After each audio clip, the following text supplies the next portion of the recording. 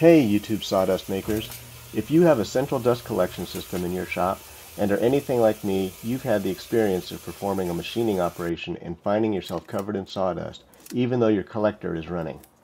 Yeah, you know what I'm talking about. You finish the cut, then scan your shop and see that most of your blast gates are open, except of course the one at the machine where you're working. So I'm posting this video in case anybody's interested in seeing the shop-made automatic blast gates I made for my system and how I built them. I'll show the entire build for a gate that's automatically controlled by a single-phase 110-volt machine.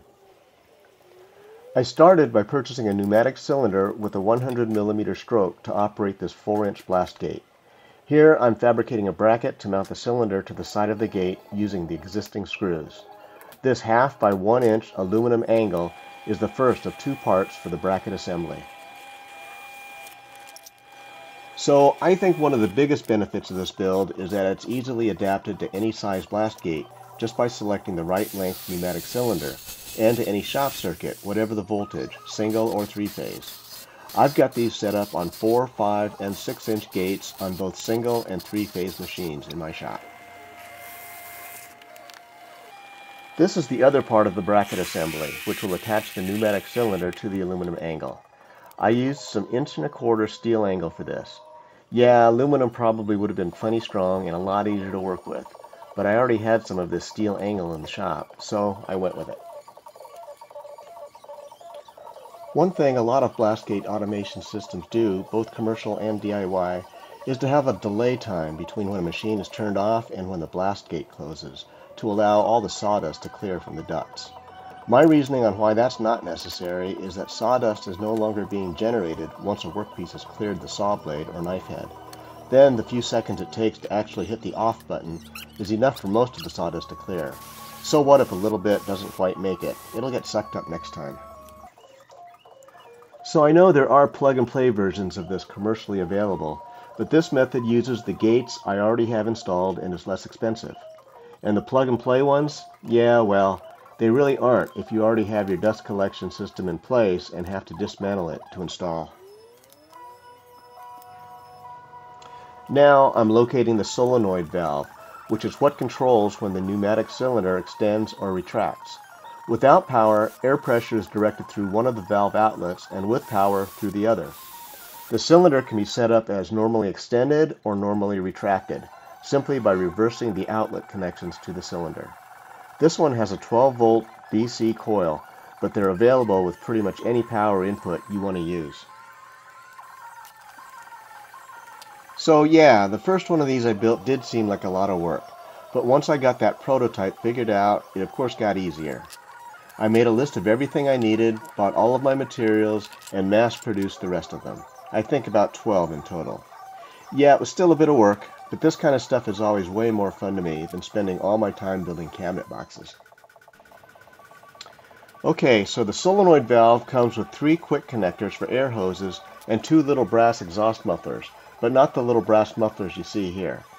The ones here are adjustable exhaust mufflers and were purchased separately. The little screws on the tops are the adjusters. You'll see later how they're used to control the speed of the pneumatic cylinders. Yeah, I don't know. Maybe I'm using way too much Teflon tape on these. Sorry, I'm a carpenter, not a plumber.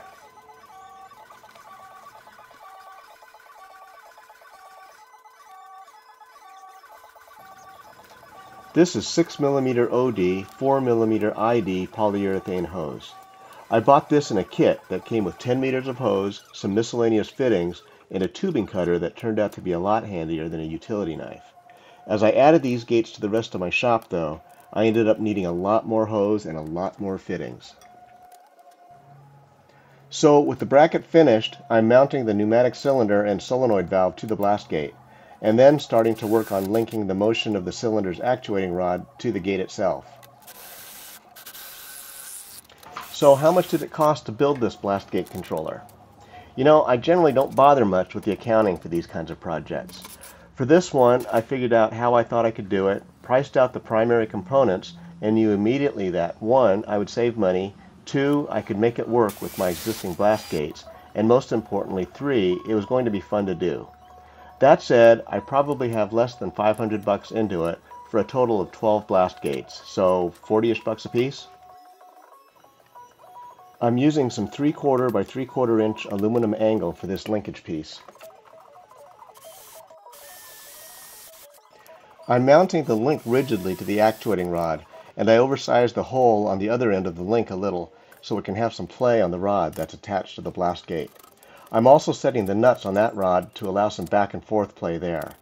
That allows for any difference in the travel lengths of the pneumatic cylinder and the blast gate. The momentum of the gate carries it to fully open or closed when it operates. I learned the hard way that without some play here and without the adjustable exhaust mufflers I mentioned earlier, the gate will slam open or closed and get jammed beyond its intended travel distance. With the air hoses attached, it's time to test. Looks like the adjustable exhaust mufflers need adjusting. Each valve outlet has its own exhaust port, so adjusting one of the mufflers controls the speed of the blast gate opening and the other controls the closing. This little project box will hold the current sensing switch that tells the pneumatic cylinder assembly when to open and close the blast gate. The sensing switch is really the only thing that goes in there, but I wanted it enclosed because it will need to have a hot, current-carrying wire pulled from the tool's power outlet. I'm not sure if this assembly will fly if a building inspector ever happens to walk through my shop, but I have no doubt that it would get called if there was an unprotected hot wire dangling outside of the outlet box. So I think this current sensing switch is a pretty cool little device. The way it works is that you run a hot, current-carrying wire through the little donut hole in the middle of it. When you turn on whatever machine it's hooked up to, current begins flowing through the wire that's going through the hole, and that creates an electromagnetic field around the wire. The switch senses that magnetic field and closes the switch, or in other words, connects whatever's attached to the K1 and K2 terminals you can see in the inset picture at the upper right of your screen. So in my case, I'll be running the hot wire from my 12-volt power supply to one of the K terminals. Then from the other K terminal, I'll run a wire to the solenoid valve at the blast gate. The negative from the power supply runs directly to the solenoid valve. So when the tool is powered on, open sesame, the blast gate opens. Whoops, maybe my step drill would be a better way to drill these larger holes through this thin, brittle plastic.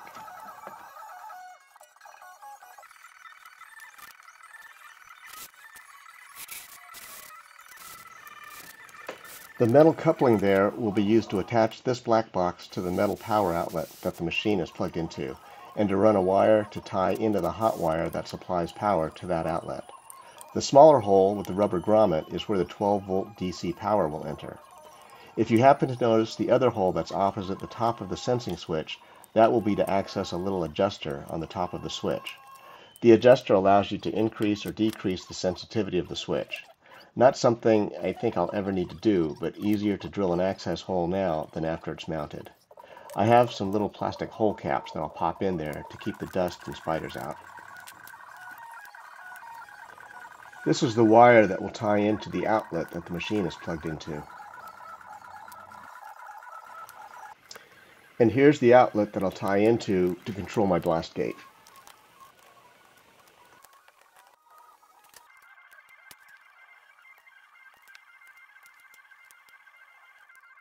The extra pigtail from the hot that you see here will allow me to wire the duplex outlet so that only one of the plugs will be used to trigger the blast gate and the other will still be available as a general utility outlet. Removing this breakaway tab between the two hot side screw terminals separates the power input between the two plugs. I don't know if it's required, but I think it's good practice to physically ground the outlet, so I'm adding the green wire to do so. My electrical system is all run through metal conduit, which is bonded at the service panel.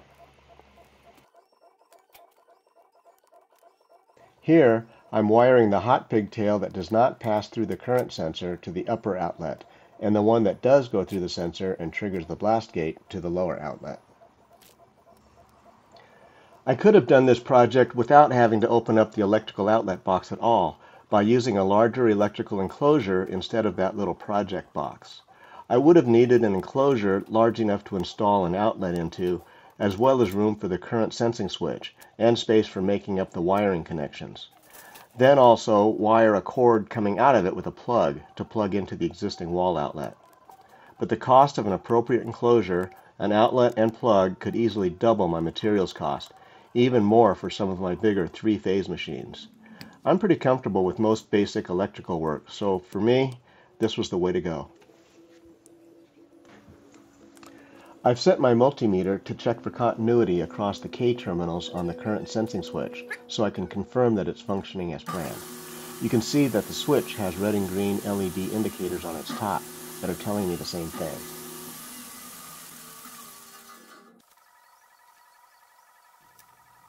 Next, I need to connect some low voltage wire and run it over to the blast gate.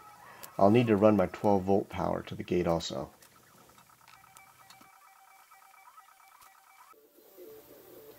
That's my power supply wire coming down from behind the metal duct. I'm connecting the supply negative directly to the solenoid and the positive to one of the wires from the current sensor. Then the other sensor wire connects to the solenoid's remaining wire. The solenoid doesn't care which wire is positive or negative, it just engages when it receives 12 volts. If it looks like there are too many wires here, you're right, my apologies. I'm actually pre-wiring a connection for another machine. So lots of systems are set up to automatically turn on a dust collector. Why didn't I do that? That was a system-based decision for my shop. I have a 10 horsepower central collector serving a dozen machines with the potential of multiple workstations being in use at any given time. It sucks a lot of amps and takes several seconds to get that 10 horse motor going, so I don't really want it turning off and on every couple of minutes. I do have a few remote control switches strategically placed around my machining areas, so an operator doesn't have to walk all the way over to the dust collector when it does need to be switched on or off.